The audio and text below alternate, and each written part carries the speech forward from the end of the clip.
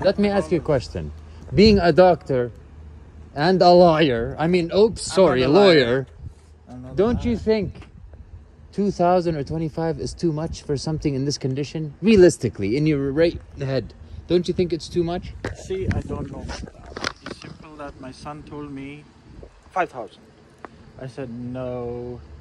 So realistically, I'm not into this kind of a business. Not at all. But You guys are into it. realistically, when you look at a shit box like this, rust everywhere, loud, everything, electrical, door handle, it's missing a handle on knife, what do you think it's worth? Door handle, I can put it. Okay, forget the door handle.